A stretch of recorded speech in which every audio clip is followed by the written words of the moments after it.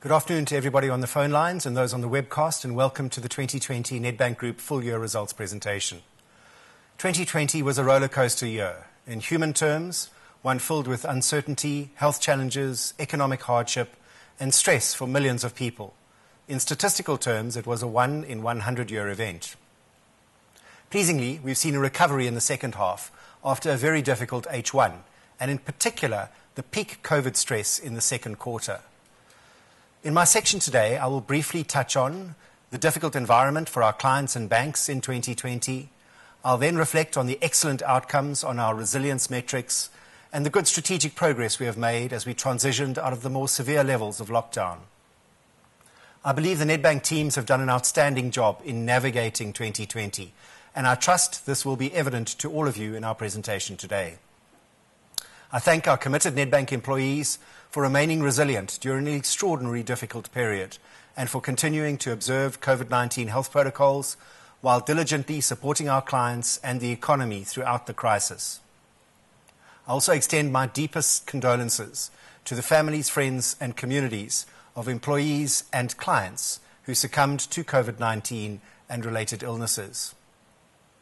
As we did in our interim results presentation, Trevor Adams, our Chief Risk Officer, will speak on our approach to risk management through the crisis and give insightful data on our approach to credit risk in particular, given its importance in the current environment.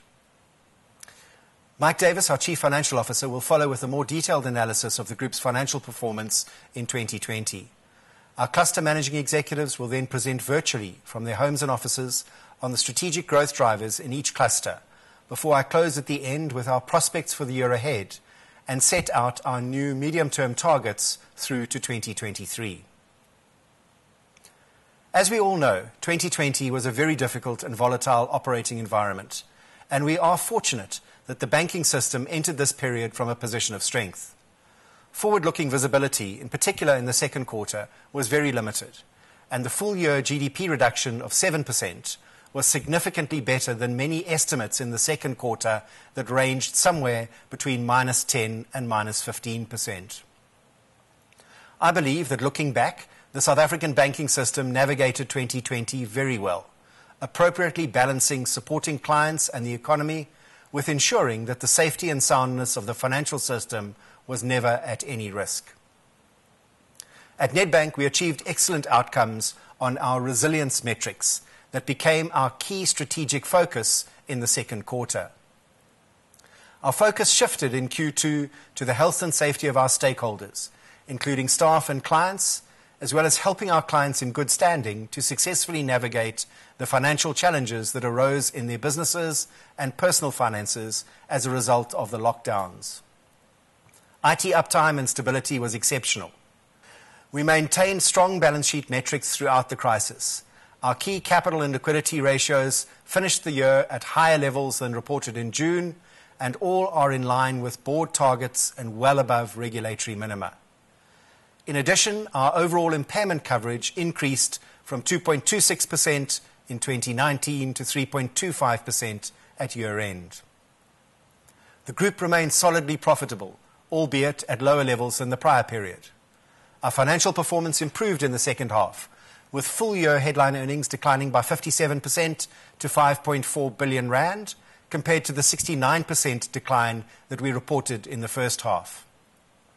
We performed in line with the guidance provided to the market on all key line items, despite the challenges of accurate forecasting in such a complex and volatile environment. Headline earnings for the year was impacted by higher impairments and lower revenues, the latter mainly from lower levels of client activity and the impact on endowment of lower interest rates. Expenses were well managed and declined on the prior year, and the Group's return on equity of 6.2% improved from the 4.8% reported in the first half. Improving the ROE from these levels to back above our cost of equity is a key focus of management to improve shareholder value. Our credit loss ratio was up to 161 basis points, inclusive of 3.9 billion rand of judgmental overlays, and Trevor Adams will unpack these later, and the impact of the IFRS 9 macro forward-looking assumptions. And we ended the year lower than the peak H1 credit loss ratio of 187 basis points and slightly higher than the global financial crisis peak of 152 basis points. A highlight for me was the excellent progress we've made on our strategic goal of delivering market-leading client experiences. This is evident in our improved client satisfaction rankings, where we now rank as the second best rated bank in South Africa on customer satisfaction. During the lockdown, our digital capabilities were vital as we launched various innovations and further rolled out our digital onboarding, called Eclipse, to include new products and to include juristic clients. Reflecting on the operating environment, in South Africa, the COVID-19 pandemic quickly turned, like it did globally, from a health crisis to an economic crisis to a social crisis. Our unsustainably high unemployment levels increased even further, with the country's weak fiscal position preventing any material long-term increase in the cost of the social safety net. After a second wave of infections from December, the good news on the health front is that new daily infections have reduced to enable a return to lockdown level 1 in late February. But we remain wary of third waves and future waves of infections during the coming months and are closely tracking the progress being made on vaccine rollouts. Simply put, vaccination is the best economic policy any country can follow in 2021. GDP for 2020 declined by 7%. And after the Q2 GDP year-on-year decline of around 17.8%, we saw some recovery in the second half off a low base. Turning our focus to insights from our own high-frequency data on how the COVID pandemic played out over the last 11 months. In these graphs, we show client turnover data from our point-of-sale devices and digital channels. With our more than 25% market share of acquiring devices, we believe these trends to be broadly representative of the underlying economy and industry trends.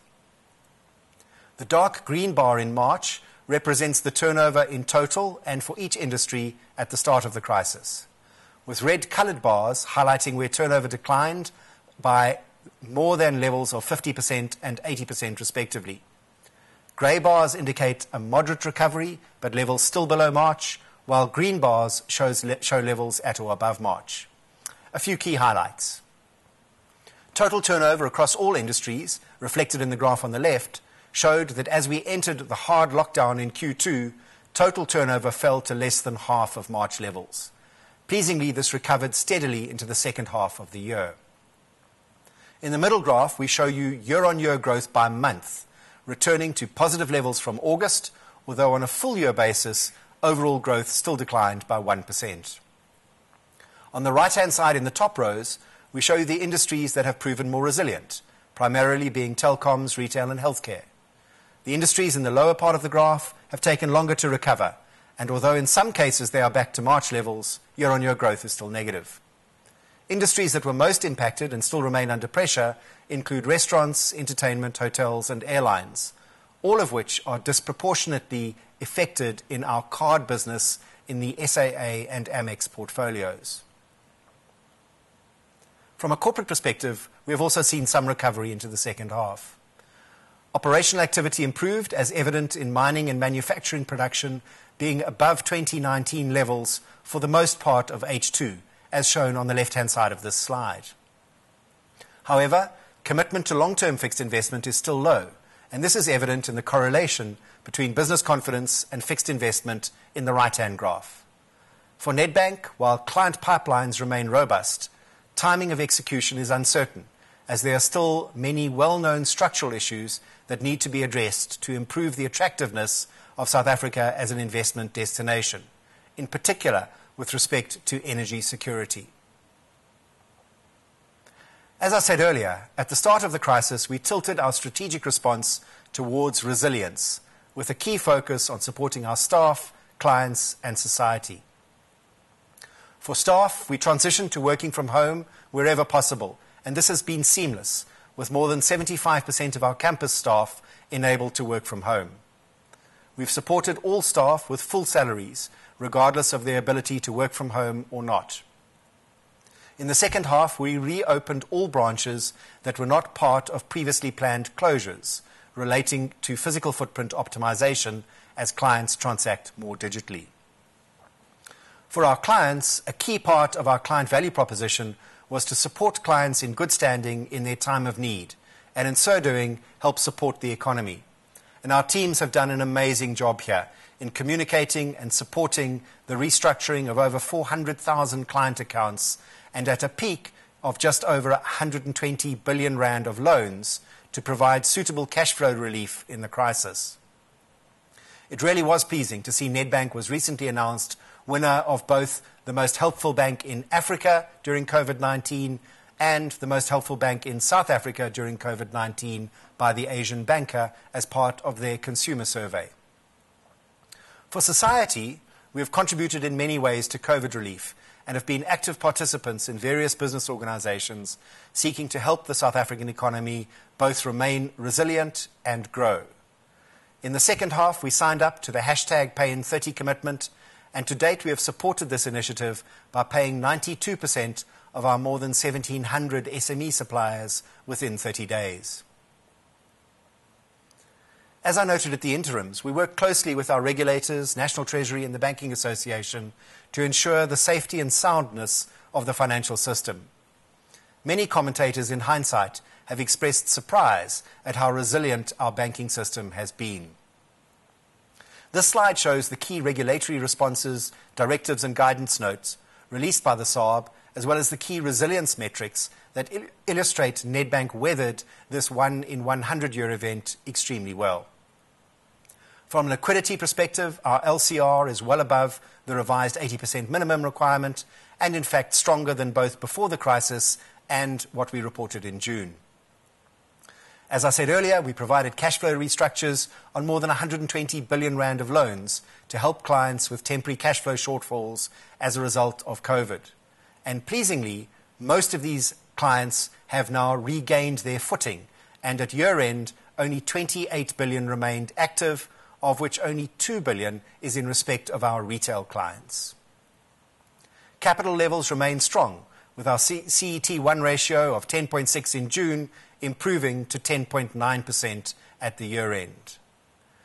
Despite these strong capital and liquidity positions at the 31st of December, having considered the spirit of Guidance Notes 4 of 2020 and 3 of 2021, and noting growth opportunities as well as our responsibility to support our clients, alongside the current uncertainty on the progression of the virus, possible future waves, and the vaccine rollout and its effectiveness, the Group has decided not to declare a final dividend for 2020. Based on our current forecasts, the Group expects to resume dividend payments when reporting interim results in 2021. On the strategy front, investors will recall this slide that I refer to as the spine of our strategy. Our central focus is to create great client experiences, and I will unpack the good progress we've made in this regard on the next slide. We enable this through our investments in technology, our managed evolution and digital fast lane programs, as well as the changes we are making to our people practices and brand. Given the strategic importance of technology and digital innovation, in the next few slides I'll highlight some of our successes during 2020, while Tico Thomas will show you later how for personal loans, one of the first products or client journeys that we digitized, this is now delivering significant value on multiple fronts. Our target operating model, or TOM 1.0, being the first program of efficiencies enabled by our IT investments, has delivered in excess of the expected benefits.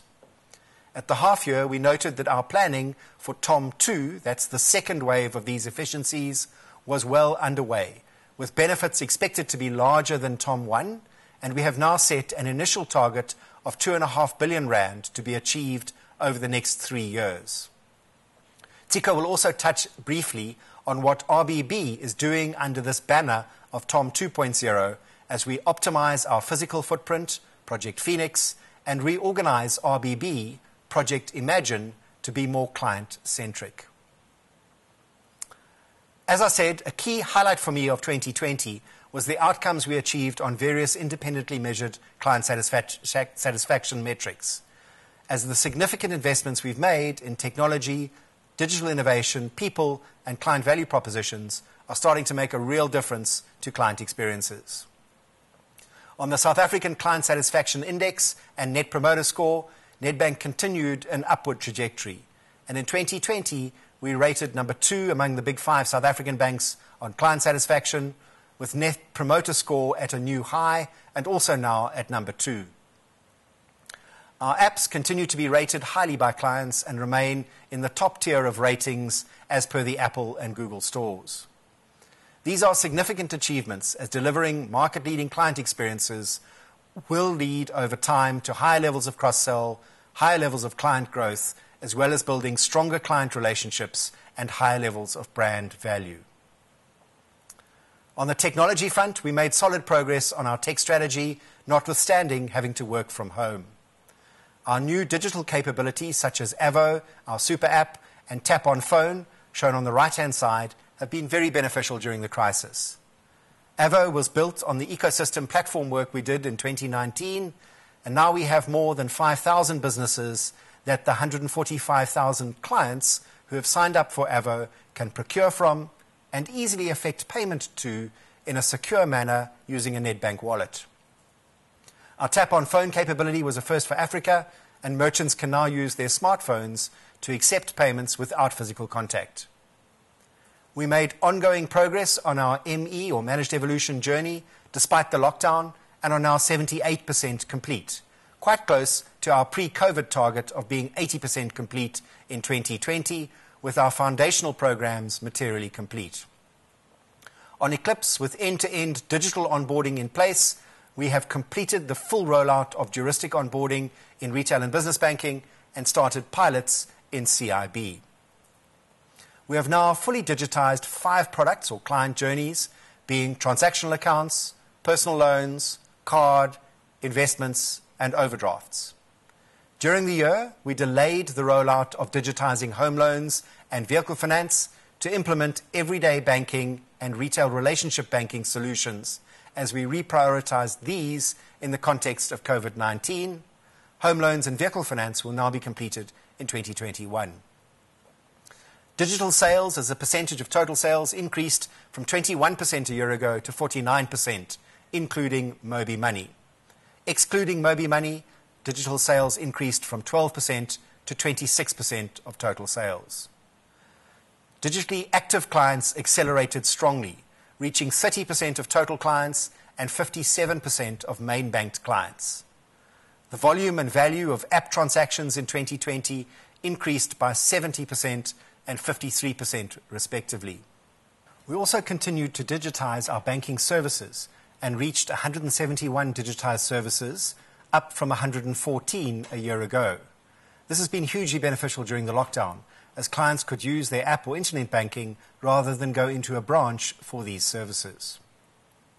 Lastly, it's always good to get some independent acknowledgement, and we were pleased to have won awards for South Africa's Best Banking App, Best Technology Implementation, and Most Innovative Digital Branch Design at the recent Global Banking and Finance Awards ceremony. ESG is becoming an increasing focus for investors, and rightly so. And we look to build on our strong ESG track record and to deliver on our purpose of using our financial expertise to do good. I will highlight a few ESG-related achievements from the slide and leave the rest for you to read. From an environment perspective, on the left of the slide, we continue to support our clients with environmentally friendly solutions and lead through example, as evident in the finance we've provided for the likes of renewable energy and the green bonds we've issued.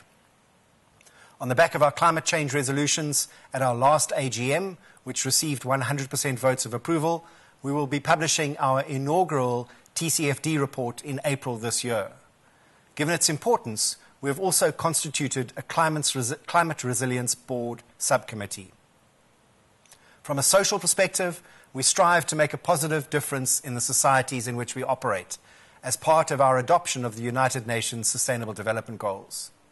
Our transformation agenda continues to focus on black and female staff, while we assisted SMEs, underbanked individuals, and broader society as a whole. We were pleased to maintain our BBBEE Level 1 status. From a governance perspective, on the right, our culture metrics continue to be strong and improve, and we have a strong and independent board who have engaged actively with us over the COVID period. And with that, I hand over to Trevor Adams to take you through a second line of defence lens on risk management in general and credit risk in particular. Thank you, Mike, and good afternoon, everybody. There is nothing like a 1-in-100-year crisis event to stress test the agility and effectiveness of Nedbank's risk management, and it has come out in excellent shape. Business and country risks reside as number one on Nedbank's top 10 risks and are very much driven by external factors such as COVID-19 or the Great Lockdown Crisis, and so local and macroeconomic and political risks. And then the unprecedented level of change underpinned by the Fourth Industrial Revolution. This has heightened inherent risk across the entire risk universe, as shown in the coloured bars in the middle of the slide. However, residual risk, or the net risk outcomes internally at Nedbank, was very favourable, as summarised on the right of the slide, and we ended 2020 with a much improved outlook than was the case at the half year. The extra focus remains on credit risk, and this I will cover on the following slides. I shared with you at the half year the comprehensive COVID-19 credit program we developed in Q2. This we have executed well on, and the outcome has been a great success. I also spoke of additional complexity of accounting for credit risk in light of the unprecedented economic crisis and uncertainty. With the benefit of hindsight, I believe we struck the right balance at the half year between being forward-looking under IFRS 9 and the regulatory guidance to avoid excessive procyclicality. Our economic forecasts at the half year have largely played out as we had expected, and we ended 2020 with impairments and coverage ratios at the top end of conservatism and prudence, appropriate in the economic climate and against our updated macroeconomic forecasts. And that conservatism and prudence has been independently assured across the three lines of defence, including our joint external auditors. The credit loss ratio ended the year at 161 basis points, better than was forecast at the half year, and only marginally higher than the peak of the global financial crisis, despite the Great Lockdown Crisis being a dramatically worse economic event, and with an improving outlook, with the second half credit loss ratio reducing to 134 basis points from 187 basis points in the first half, as you can see in the graph. The total coverage ratio has increased significantly as a consequence of COVID-19, which I will discuss shortly in more detail. But for now, just to say that when comparing coverage ratios between banks, it is important to consider, amongst other things, the following. Firstly, the underlying quality of the book, which is positively impacted by selective origination. Secondly, asset mix, in particular secured versus unsecured lending portfolios, with lower versus higher coverage requirements. Thirdly, specific loans or client migrations across stages, with lower or higher coverage requirements, particularly in non-homogeneous portfolios like CIB.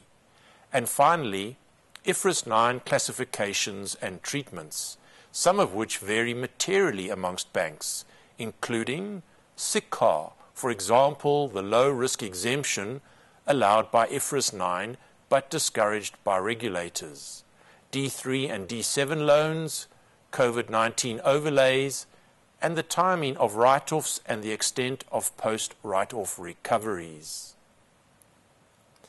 Impairments increased by 114% to 13.1 billion, but this was much improved from the 202% increase year-on-year at the half-year, and positively, second-half impairments reduced to 5.4 billion from 7.7 billion in the first half.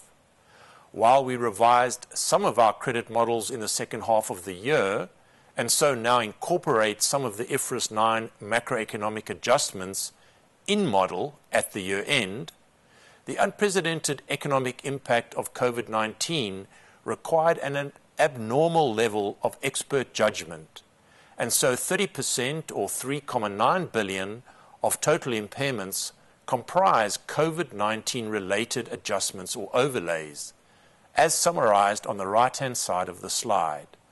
And some of the key features of this are: we increased the central provision to 750 million and have allocated most of that to bolster some specific Stage 2 loans, as well as for other risks that have been incurred but not yet emerged. In CRB, the forward-looking macro adjustment declined from 1 billion rand at the half year to 389 million rand due to the improved GDP outlook into 2021, and this is now incorporated in the CRB credit model, while 386 million rand was added for certain industry sector stresses, and the commercial property finance overlay was increased to 440 million rand. In RBB, the 1.1 billion rand job loss overlay at the half year is also now incorporated into our retail models. We are still neutralizing the benefits of the 300 basis point interest rate reductions in 2020, but now done within our home loan and RRB models, except for MFC, for which a 370 million rand overlay was raised. An additional 1.8 billion of COVID-19 overlays were booked, as summarized on the bottom right-hand side of the slide, including just over 1 billion rand for any longer-term forward-looking impacts of COVID-19, which we based on a high stress scenario across all the RBB portfolios. The D3 payment holiday loans reduced to 28 billion at year end from the 119 billion we reported at the half year and a peak of 121 billion in July. Of the 28 billion, 25 billion is in CIB and only 2 billion remains in RBB. We ceased granting D3 payment holidays from September, and this enabled us to obtain a good read on the updated credit health of our clients and their payment behavior by the year end. We are pleased with the payment success of the matured retail D3 book. As illustrated on this slide, 88% of clients are repaying and 79% have already made 3 or more payments. Non-D3 loan repayments continue to perform better than expected levels, with Stage 1 loans above 90% and approximately 2% better than pre-COVID-19 levels, in line with the benefit of the 300 basis points of interest rate reductions in 2020.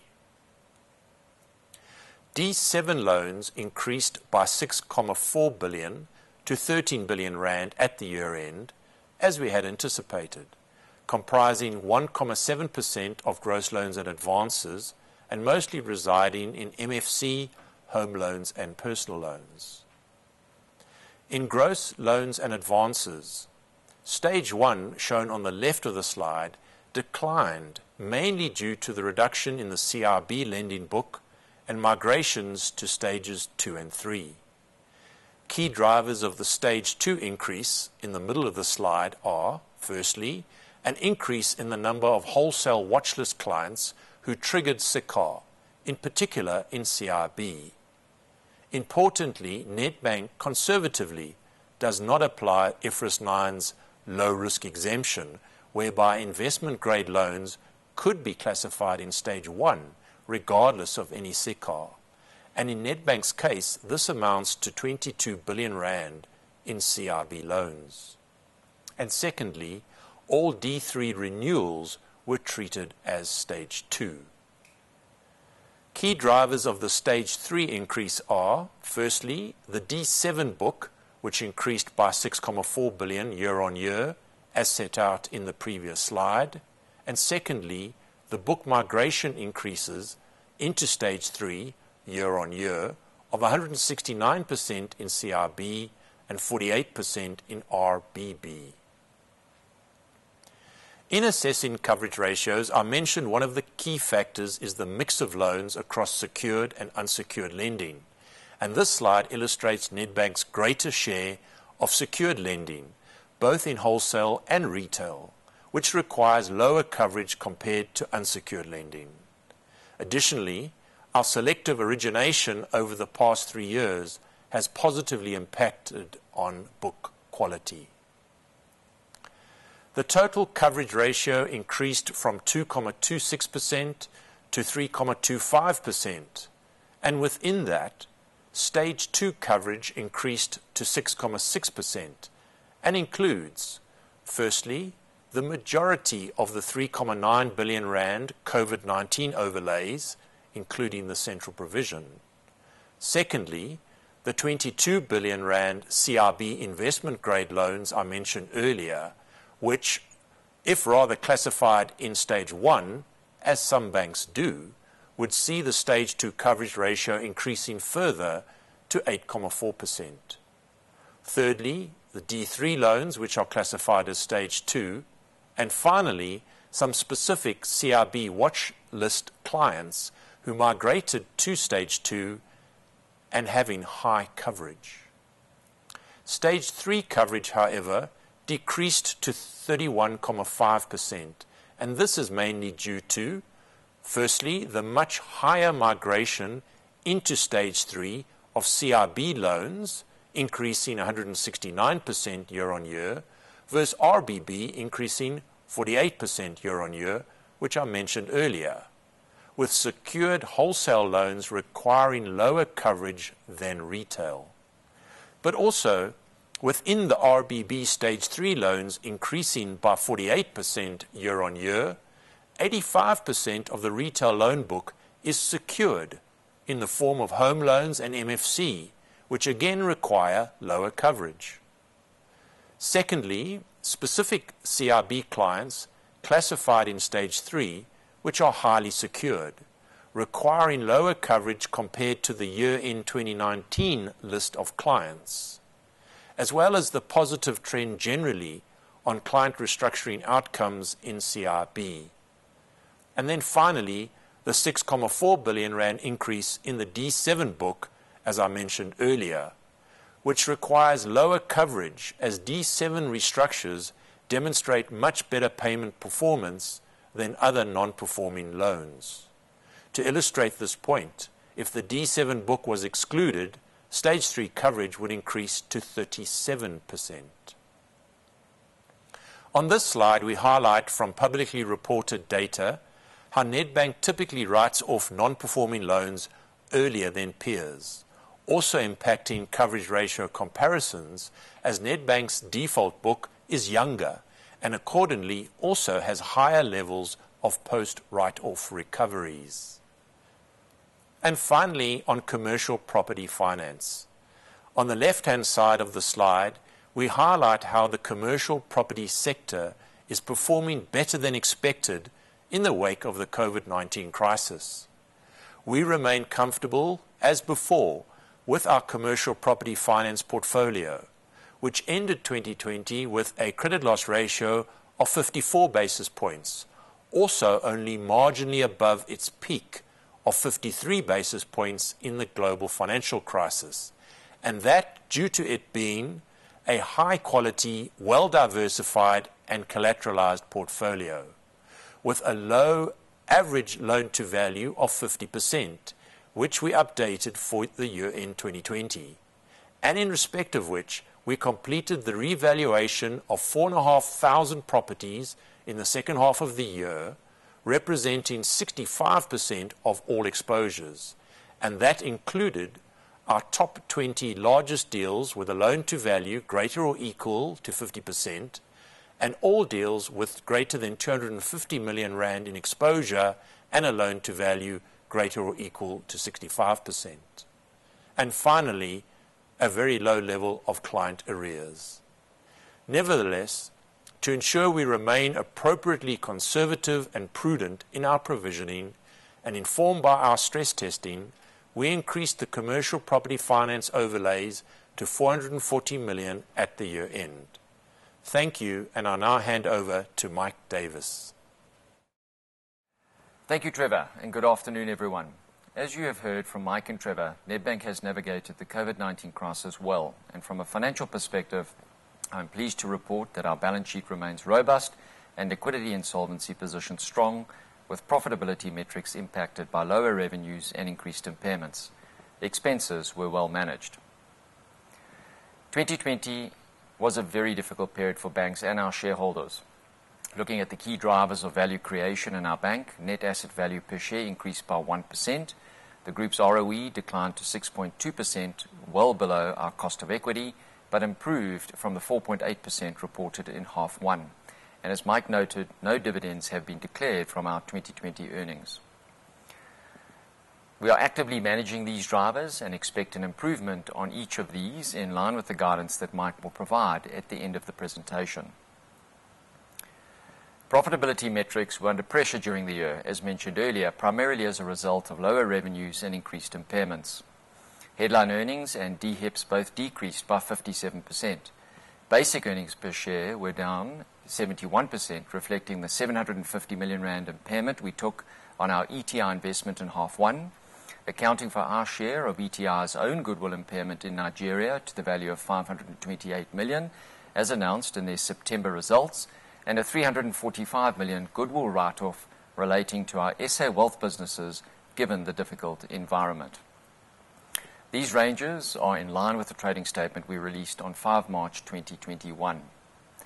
Total comprehensive income declined by 60%, impacted by these drivers, but partially offset by foreign currency translation gains given the weakening of the rand. Our balance sheet metrics remained resilient. Deposits grew ahead of advances and liquidity and capital positions were strong and well above regulatory requirements, having absorbed a significant stress event. The credit loss ratio increased to 161 basis points and our total coverage ratio increased to 3.25%, a multi-year high. Turning to our usual waterfall graph where we show the key drivers of headline earnings decline, NII declined marginally, but NIR was down 7% on the prior period. Impairments increased by 114% and was the key driver of HE decline. Associate income also declined as we accounted in 2020 for our share of the ETI interest-related restatement included in their 2019 results. Again, expenses were well managed. Looking at our results across the halves, HE declined less in half two when compared to half one. This was driven by higher second half NII, lower impairments in half two, and higher associate income given the improved financial performance from ETI in quarters 2 and quarter 3. Pleasingly, for the full year, we performed in line with the guidance we provided, with NII and NIR at the top end of our guidance range, impairments just below the midpoint, and expenses towards the upper end. Turning to the balance sheet, gross advances declined by 2%, impacted by the 8% decline in CIB banking advances. The graph on the right provides more insight into the monthly developments during the crisis, with CIB initially benefiting from increased client drawdowns on existing credit facilities, while RBB was negatively impacted as secured lending came to a halt, particularly in April. In the second half of the year, RBB's momentum accelerated, but CIB experienced lower client use of existing facilities, lower levels of demand for new loans, and higher levels of repayment as the need for liquidity declined. These trends are more evident when reflecting on the quarters. New loans have decreased in quarter 2 and quarter 3, with a small uptick in quarter 4. Existing balances were initially driven higher by clients' search for liquidity buffers at the height of the crisis at the end of March, supporting strong growth in the first half. In the latter part of the year, we also increased our focus on RWA optimization, and you will later see the benefit thereof coming through our capital ratios. Lastly, the increase in currency devaluation reduced in the second half of the year as the rand strengthened. Providing a little more insight on RBB lending developments and starting with the top two graphs, home loans and motor vehicle loans growth slowed materially during the lockdown level 5 period as the deeds office and motor dealerships closed. Since then, growth in applications have been robust given the pent-up demand, lower interest rates and lower asset prices. Recent application volumes have also been higher than 2019 averages, shown in the dotted lines on the graph. On the bottom, personal loan application volumes declined in Q2 but recovered in half two, driven mainly by our digital sales capabilities and higher take-up rates, while card also recovered nicely in the second half. Deposits grew by 6% ahead of advances growth, improving the group's loan-to-deposit ratio to 88%. Current account and savings accounts and cash management saw solid increases of over 30% as clients built up short-term cash surpluses, rolling maturing term deposits into the short end. As a result, growth in term deposits and fixed deposits was muted as the shift to short-term deposits took place. NCDs and other deposits also declined year on year. Turning to the income statement, NII declined slightly, driven by a 4% growth in average interest-earning banking assets, but this was offset by a lower year-on-year margin. The decline in NII was better than expected, coming in at the upper end of the guidance we provided. Given the deep interest rate cuts of a cumulative 300 basis points, our NIM declined by 24 basis points over the year as a result of the loss of endowment income. Liability pricing reduced NIM by a further 10 basis points as a result of very competitive pricing in the market. Pleasingly, we have seen the benefit of asset repricing in half two increase NIM by 16 basis points in the second half, and this will partially support NIM in 2021. High-quality liquid asset strategies also added a further 7 basis points to the group's NIM. Turning to NIR, growth declined 7%, also at the upper end of our guidance. The key drivers: commission and fees declined by 9% given subdued client activity. Trading income increased 16% as we benefited from volatile markets and increased client volumes, although growth slowed in the second half. Insurance income declined 12%, impacted by higher loss of income and funeral claims. Private equity declined by more than 100%, and I will unpack this in the next slides. Fair value income increased by more than 100% as a result of gains from the group's fair value hedge accounting solution, and this benefit partially unwound in half two, as we had expected. A deeper dive into the RBB transactional drivers highlights the negative impact of lockdown, particularly in Q2. Volumes, however, recovered into the second half across POS devices, ATMs and digital channels, although branch volumes remained below March levels, and this can be seen in the 4 graphs on the left. Pleasingly, cross-sell on new sales increased to 1.9 compared to 1.2 a year ago on the back of digital innovations and our Core Plus focused cross-sell program.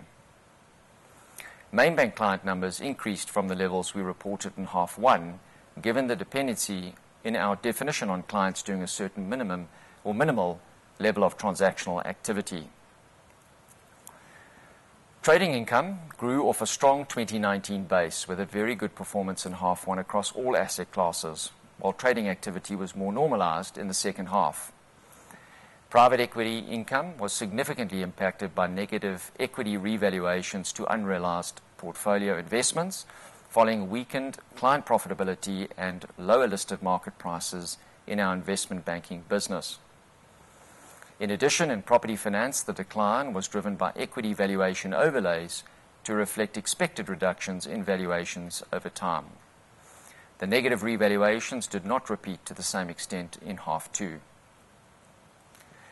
Our insurance businesses experienced a substantial increase in claims volumes, in particular loss of income and funeral claims, due to the COVID-19 related support we provided our clients. The peak in claims volumes was experienced during the third quarter of 2020. However, we noted lower levels of loss of income claims during the fourth quarter. Nedbank Group Investments delivered a strong overall performance with growth in market share, particularly in lower risk products such as cash and fixed income funds. The business attracted positive net flows with a 13% increase in assets under management to 375 billion. Impairments increased to 114%, down from the 202% reported in half one. The increase was primarily driven by increases in Stage 2 and Stage 3 exposures, as Trevor noted earlier. Our credit loss ratio increased year-on-year, but was down on the half-one level of 187 basis points, restated by 6 basis points for listed corporate bonds now included in advances to align with industry practice. At 161 basis points for the full year, our credit loss ratio was below the midpoint of the guidance we had provided. Similarly, all our cluster credit loss ratios increased year-on-year, with CIB, RBB and Nedbank Africa regions reducing from the first half. Expenses declined by 1% and came in at the upper end of our guidance range. The decline was driven by lower staff costs as headcount declined by just over 1,000 people, largely through natural attrition, a strong focus on discretionary spend, and incentives were adjusted downward due to the decline in profitability.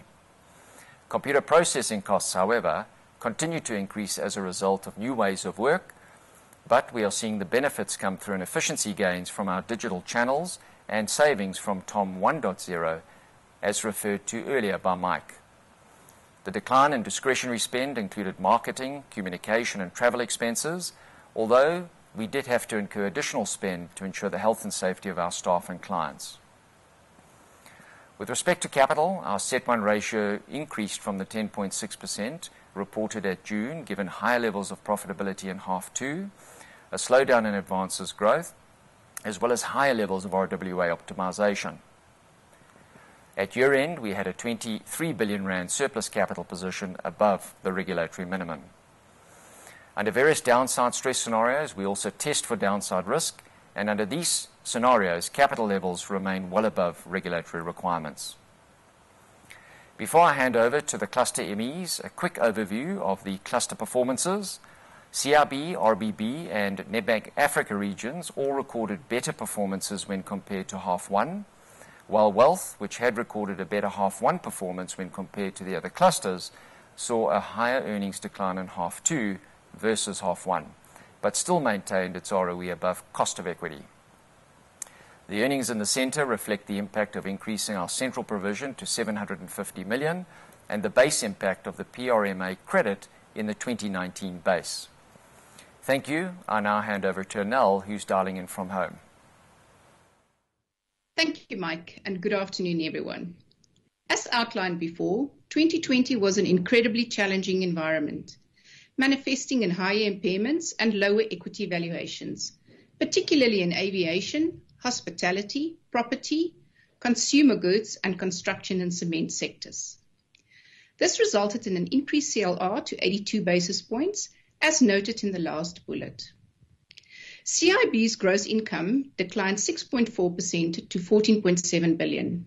NII decreased by 1% to 7.3 billion, despite banking advances growing 6% as clients drew down in H1 on liquidity facilities. While a revised credit backdrop meant asset margins expanded, lower endowment and increased cost of liquidity resulted in NIM decreasing by 12 bips. On the NIR side, trading income grew by 16%, with most of the growth in H1 and the expected normalization to 2019 levels in H2, as volatility fell and the curves compressed. Transactional services saw growth of 5%, with 37 new primary bank clients during 2020. These were offset by lower equity valuations and lower fee income, resulting in a 12% decline in NIR to 7.2 billion. Adjusting for the impact of equity revaluations in both 2020 and 2019, NIR growth was 3%. Expenses were well contained, declining 2% over the year, resulting, with the above factors, in a headline earnings decline of 41% to 3.6 billion. We focused on capital, producing RWA savings in excess of 60 billion through actively managing the portfolio, which partially offset increased capital as credit deteriorated, leading to an ROE of 9.4%. We reworked our strategy in 2020 to introduce agility, gain more strategic control, and mobilize our people to adapt to the fast-changing environment. We believe our credentials and strength in ESG have an important part to play in creating a sustainable and growing franchise. Climate change is a defining battle of our generation, and we will use our financial expertise to play a part in achieving a sustainable future. We followed up our successful green renewable issuance in 2019 by raising $2 billion through a first-of-its-kind SDG-linked bond instrument listed on the green segment of the JSE. We also established a dedicated sustainable finance solutions team. Our contribution to sustainable growth in our country remains a key focus, and we will look for opportunities to support the government's economic reconstruction and recovery plan, with focus on infrastructure and using our strong sector expertise and market leadership in renewable energy. This requires building strong mutually beneficial partnerships with our clients. And to this end, we benchmarked our coverage model against best practice and confirmed that we are set up to identify client needs and drive cross-sell through sector-specific RMs and developing deep, detailed client insights through data analytics, detailed cross-sell metrics, and maximizing client service through digitally tracking pre- and post-transaction interaction. We are committed to Africa. Our strategy and portfolio will continue to show momentum in that direction. Globally, our industry is increasingly seeing technology as a core capability of product delivery and innovation, with our digital strategy is aligned to. There is also a growing focus on client experience. We still take the view that deep, quality client relationships are paramount, but acknowledge the importance of our digital ambitions to fulfill on a warm digital and seamless operational engagement. We are piloting our digital business hub, where clients will be able to onboard and self-service. Optimization, as shown in the middle of the slide, is another theme which we plan to continue focusing on. Last year, we managed our capital proactively and will continue to do so by enhancing the optimization of our portfolio in line with global trends, focusing on delivering our ROE ambitions. We will ensure we are focused on the right sectors, clients, products, all with a consideration to ESG. On people, 2020 was a challenging year for all our staff, but it has been gratifying to see how resilient and hardworking our teams have been. As we go into 2021, COVID-19 and its socio-economic impact will remain challenging. We are focusing on accelerating our digital change agenda, as well as leadership programs to build the right skill sets to lead an agile organization of the future. We will continue to drive to ensure that we build a culture with diversity, equality, and inclusion at its heart. Our vision of the future is a CIB which focuses on its strategic advantages, a balanced and optimized portfolio which leverages our strengths and adds true value to our clients. This will mean transitioning to be more ROE focused, which will require greater focus on transactional relationships, cross-sell, and sector leadership as we look to grow NIR. Our underlying business is solid with a robust pipeline, and we will continue to build out our market-leading position in various sectors. We are continuing our efforts to assist clients, protect business, and save jobs by providing highly focused client service and assistance where needed. We expect improvement in our CLR over 2022 as emphasis on providing proactive risk management continues. We believe that any success in our transactional services business will depend on our ability to deliver our digital revolution building in a strong transactional franchise. While we acknowledge that better growth is dependent on an improvement in business and consumer confidence and an enabling economy, our key strategic focus areas will ensure that CIB will play its role in building a strong, equitable, and inclusive South Africa, and believe this is critical to the success of Nedbank. Thank you, and I will now hand over to Tico. Thank you very much, Anel, and good afternoon, everyone. Retail and business banking's financial performance was severely impacted by the COVID-19 pandemic, as well as lockdown measures in 2020. Headline earnings for the full year declined by 70% to 1,595 billion rands. The HE decline of 49% for the second half was an improvement on the 91% reduction seen in the first half of the year. The main drivers behind the decline are an 81% higher impairment charge, as well as a 5% drop in revenue. NII, although underpinned by moderate growth in advances and deposits, decreased as a result of higher funding costs and lower endowment income, given the cumulative 300 bips decline in interest rates. Lower NIR was driven mainly by a reduction in clients' transactional activities and lower card acquiring revenue, particularly in the travel and leisure sectors, where we have a large market share. Impairments increased as clients felt the effect of earnings reductions on their cash flows due to the pandemic. This was partially offset by concerted collections efforts towards the end of 2020, which resulted in a better than expected financial impairment charge for the year. Expenses were well controlled as we continued to extract structural efficiencies on top of reducing discretionary spend due to the COVID restrictions. Capital allocation remained flat and, coupled with the much lower earnings, resulted in an ROE of 5.4%, well below our aspirations and the prior year, but up from the 1.5% reported in June 2020. Mike covered the progress we have made on our digital journey earlier. On this slide, I demonstrate the tangible benefits now being achieved as a result of the digitization of personal loans as the first product or client journey that we fully digitized under the Managed Evolution program. Starting on the left, the digitization and automation of products and processes enabled us to expand to new channels. We have now launched our fully digital personal loans API solution, which enables both Nedbank and non-Nedbank clients to take out personal loans or pay for goods and services with just a few clicks and in under 10 minutes. The shift to digital continues to gain momentum, as evidenced by the 43% mix of business now coming from direct channel, which are call centers and digital solutions, and the impact on client satisfaction levels has been significant as we improved both our SEXI as well as our Net Promoter Score ratings in personal loans from number 3 to number 1. This, along with digitization, has resulted in our personal loans market share increasing from 10.2% to 11.2% in a year without relaxing credit criteria. In fact, approval rates have declined, but because of more efficient and effective processes, we were able to increase dispersal rates of approved loans. So in essence, growing our share of high quality business. This is also evident in improved cross-sell.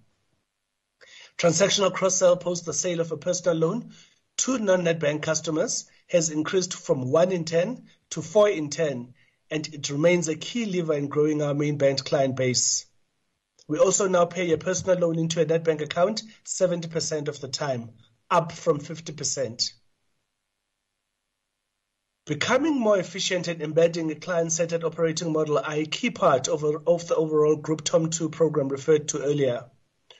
We are busy implementing our newly launched and more efficient operating model as we digitize our business to ensure we are structured to be responsive to the digital future in how we operate and transforming our physical channel infrastructure to be relevant in a digital future. This is our Project Imagine. We are currently piloting different distribution channels like the Easy Access branch, which is designed for our high-volume township markets. In these branches, we have streamlined the product offerings to the dynamics of the market, focusing on 4 key products: transactional zero-fee pay-as-you-use, simple credit card, personal loans, funeral cover, as well as to offer value-added services that clients might be interested in. This is an example of the new distribution format we're exploring to align to clients' needs. In addition to this, we are pivoting the RBB organization towards a primarily client-centered structure. This will focus on strengthening the focus on segment value delivery and improved client interaction. This pivot will build on the consolidation of operations, particularly focused on client servicing, product admin, and risk, but also including supporting the enterprise-wide TOM2 work and alignment with the group effort. This we've called Project Phoenix. Growth vectors in RBB will help us to look for sizable growth opportunities in new areas and will offer us alternative sources of revenue over and above what we have already in place. These include entering new markets, such as the township economy, as well as seeking to further penetrate existing markets through our Core Plus cross-sell initiative, thereby diversifying our offering and creating new solutions and capabilities to best service our clients.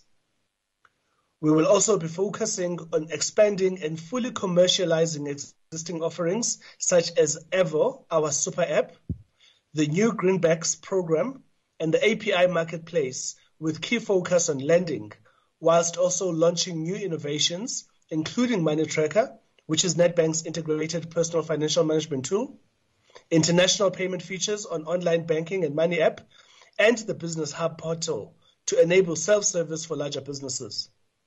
We will also be expanding our product development on simple insurance offerings as well as on value-added services. And finally, on to prospects for the rest of 2021 and beyond. We anticipate a partial rebound in 2021. The rebound will be driven by continued momentum in the growth of advances as we lend our digital capabilities in lending as part of managed evolution and in line with our SPT2 aspirations. Secondly, a recovery in the credit loss ratio off the high base of 240 bips in this period. Thirdly, a continued focus on diversifying our NIR revenue streams as we recover from the impact of the COVID pandemic and as we invest in our growth vectors as mentioned earlier. And finally, by continuing to focus on driving optimization of expenses further through Projects Phoenix and Imagine, as well as the TOM2 group-wide effort.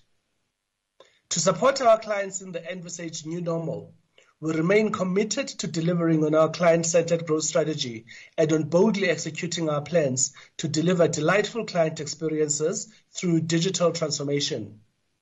RBB has a big focus on restoring ROE to above the cost of equity from the current low levels of 5.4% brought about by the adverse impact of the COVID pandemic, through both robust revenue growth across traditional lines of business, as well as from the identified vectors of growth, and also from continuing to run a cost-effective business that leverages strongly off the investments we continue to make in digitization and in a motivated, commercially savvy, and client-centered cadre of people.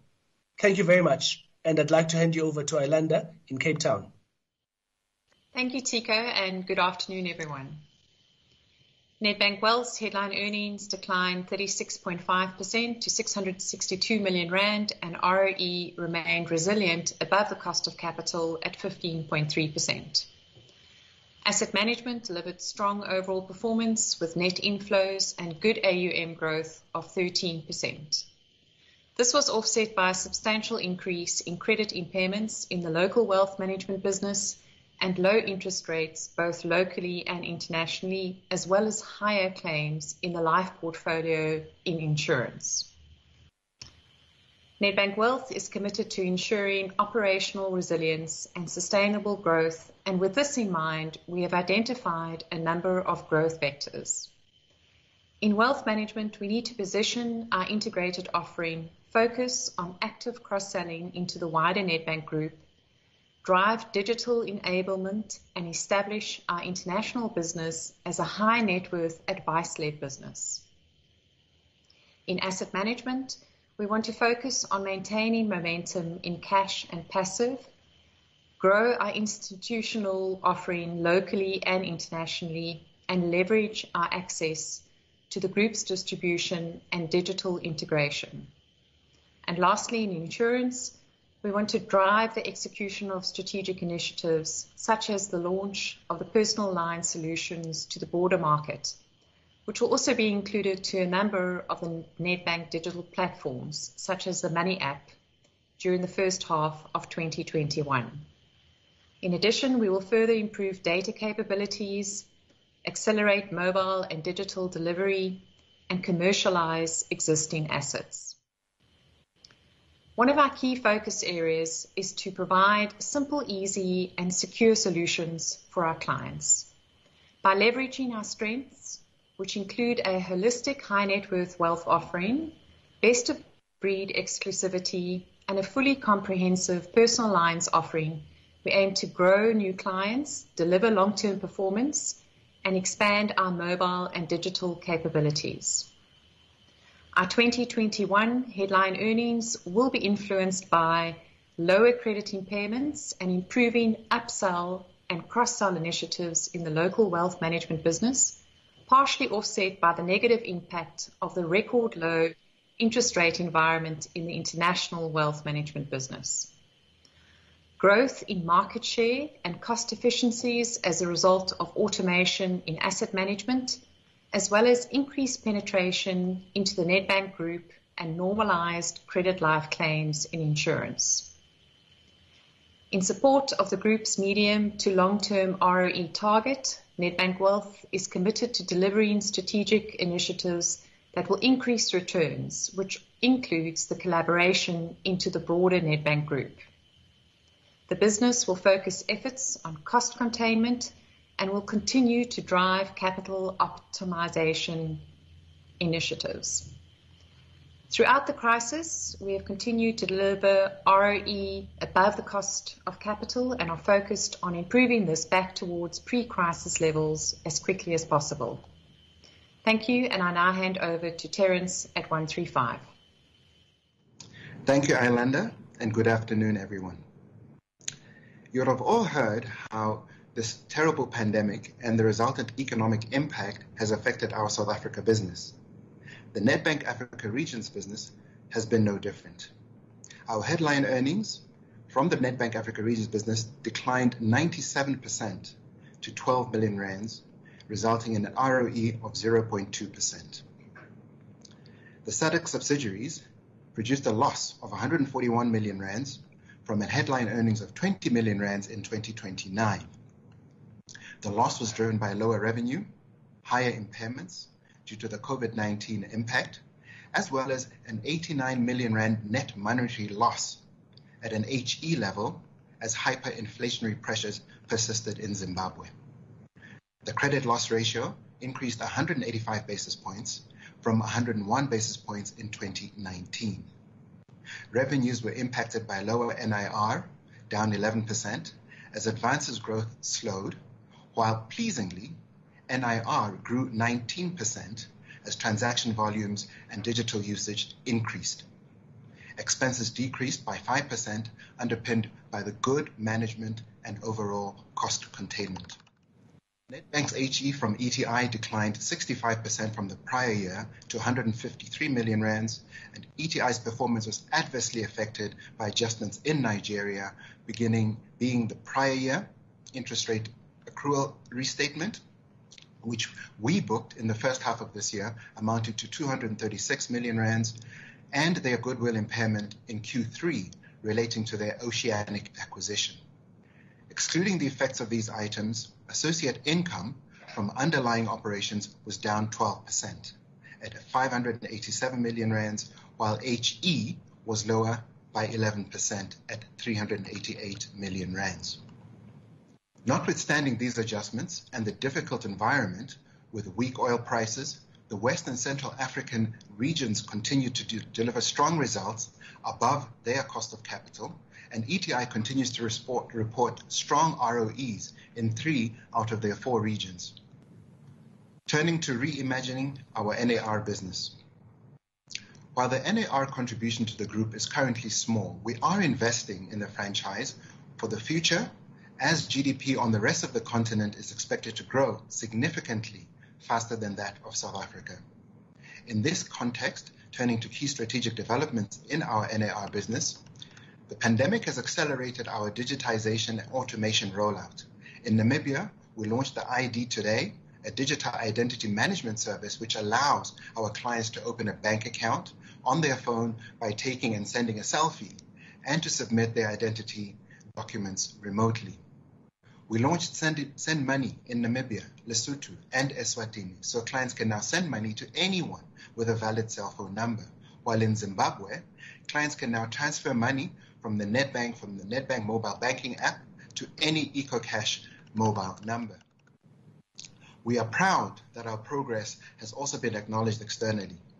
In 2020, we received awards for the best digital bank in Lesotho and Mozambique, and an award for the most innovative bank in Eswatini. During 2020, we grew our digitally active clients by 75%. We increased our stake in Banco Unico to 87.5%, meaning we are now well positioned for the future growth opportunity that Mozambique presents. We also completed our exit in Malawi in H1 of 2020. We had a small market share in a small market in itself.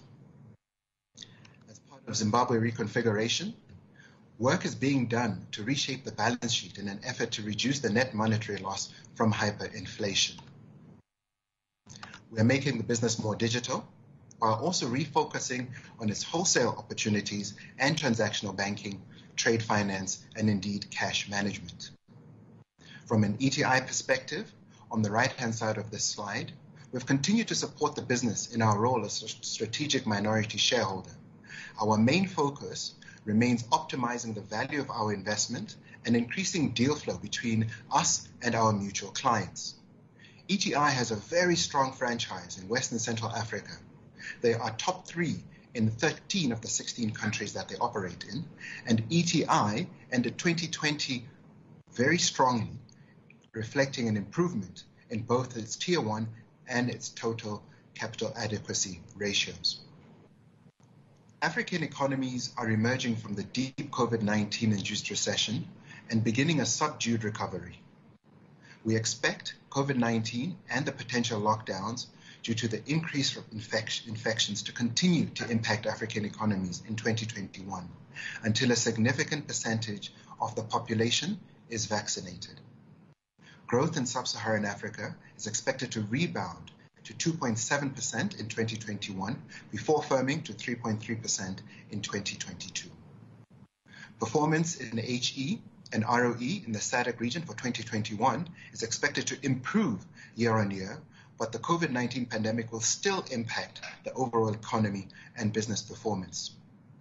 Our focus areas are therefore going to be transforming our business model for overall efficiency, leveraging our increased investment in Mozambique to address opportunities in growth sectors, and accelerating the digitization and automation of our businesses, and completing the reconfiguration of the Zimbabwe business. In ETI, we see more positive prospects for 2021, as evident in their recently released financial year 2020 results. We continue to work with other shareholders to find solutions to challenges faced in particular by their Nigeria operation, so that we can unlock common shareholder value. So in summary, despite a challenging macroeconomic environment, we expect the Africa region's business in the medium to long term to grow its overall contribution to group earnings and materially improve its return on equity. Let me now hand over to Mike. Thank you, Terence. After demonstrating how we remained resilient in 2020, and hearing about the strategic growth drivers from our cluster managing executives, I will conclude by bringing this all together for the group. To start with, it's important but obvious. The environment remains challenging, volatile and uncertain, and as a result, forecast risk remains high, particularly in the shorter term period that the development and rollout of vaccines races against new waves of the virus and new variants thereof. As we reflect on 2020, it's remarkable with hindsight how accurate the Nedbank Economic Unit's forecasts on key economic data points at the time of our interim results, that's the left-hand column on the slide, have turned out to be, with the second column from the left representing either the latest forecasts or actuals where these have been reported. Our forecasts for 2021 highlight a recovery in GDP growth to 3.4%, off a low base, and they assume no regression in lockdown levels beyond level 3, even in the event of further waves. Interest rates are forecast to remain flat before increasing 50 basis points in 2022, and inflation increases over the period but remains moderate. Credit growth is expected to recover towards mid-single digits, but in 2021, growth will likely be more skewed towards the second half. Growth from 2022 will also remain modest. South Africa's fiscal position remains challenging, and the budget deficit is expected to peak at around 14%, and we forecast that government debt to GDP will increase to 94% by 2024, slightly worse than recent budget estimates. The importance of economic outcomes to our banking industry are highlighted on this slide. Banks are highly integrated into the economies where they operate. Our clients' activities make up the economy, and as banks we facilitate capital flows into lending and investments and almost all transactional activity. Therefore, it's no surprise that bank earnings are correlated to GDP.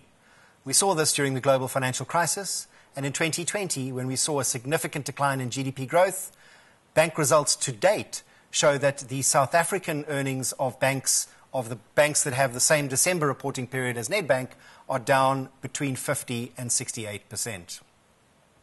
Our economic unit currently forecasts GDP to get back to 2019 levels by late 2023 or early 2024. Our relative share price performance in 2020 was disappointing.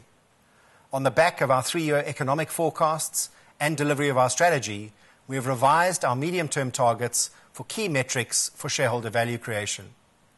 By the end of 2023, we are targeting to get both diluted headline earnings per share and return on equity back to or above our 2019 levels of R25.65 and 15% for these metrics, respectively.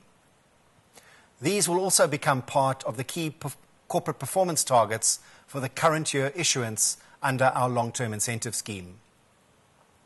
Our focus on lowering our cost-to-income ratio over time remains, and while in the year ahead we do expect upward pressure on this ratio, we aim to reduce this ratio to below 54% by end 2023 in support of achieving the DHEPS and ROE targets, together with, of course, a reduction in our credit loss ratio to back within our 60 to 100 basis points through the cycle target range in 2023. Delivery of these targets, along with the resumption of dividend payments from interim results in 2021, we believe should be value enhancing for shareholders, given our current price-to-book ratio of around 0.7 times. We also thought it appropriate to explicitly set a target for client satisfaction, and here we aim to be number 1 in Net Promoter Score by 2023, having improved from being number 3 in 2019 and more recently having achieved the number 2 position in 2020. To meet these targets, we have revised our strategic focus areas in the form of what we call value unlocks, and these include a focus on balance sheet optimization and cross-sell to drive transactional growth. We call this SPT, or Strategic Portfolio Tilt 2.0. Efficiencies from technology and organizational design, we call this Target Operating Model, or TOM 2.0. Market-leading client solutions, disruptive market activities, and leading sustainably. Going forward, we will report on progress on these, and they will replace the current spine of our strategy. Turning now to our usual format of shorter-term guidance for 2021. For net interest income, we expect growth to improve from the flat outcome in 2020, as loan growth is expected to recover slightly. We expect the net interest margin to contract slightly as a result of the run rate impact of the historic interest rate cuts on endowment, with this being only partially offset by the benefit of improved asset pricing. The credit loss ratio we expect to reduce from the 161 basis points in 2020 to a range of between 110 and 130 basis points. This is probably the one line with both the largest up and downside risk, given the race between vaccines and the virus and the impact that differing levels of lockdown under any third wave could have. Non-interest revenue growth is expected to recover off the low 2020 base and increase between 5 and 9%. Expenses, as always, will remain tightly under control, but some additional new costs are expected in 2021, like regulatory costs for deposit insurance and Twin Peaks, and some discretionary and incentive costs are expected to return in 2021, resulting in expense growth being higher than more normal expense growth off the lower 2020 base. And as a result, a short-term deterioration in the cost-to-income ratio is expected, before returning to lower levels of expense growth and a reducing cost-to-income ratio in 2022. Capital and liquidity levels are expected to remain well above regulatory minima and within our board targets, with adequate buffers in place to support our clients and the economy. Finally, on dividends, given the Group's robust balance sheet and projected levels of earnings growth off the low base, the board does expect to resume dividend payments when reporting interim results in 2021. In closing, in a period of unprecedented health, economic and social challenges that impacted our staff and our clients, in 2020, Nedbank Group remained open for business to support our clients and the economy, as well as being both profitable and resilient, reflected in an improved second-half financial performance and with capital and liquidity metrics well within board-approved targets, well above all prudential requirements, and with these metrics improving in the second half of the year. From this base, and given our improving outlook for the economy, while we are in no way complacent and health and lockdown risks remain, I believe we are well positioned for growth into the future, both in 2021 and beyond, and delivering on our strategy and our medium-term targets in 2023 should deliver significant shareholder value creation from current levels. Thank you, and may you and your loved ones stay healthy and safe.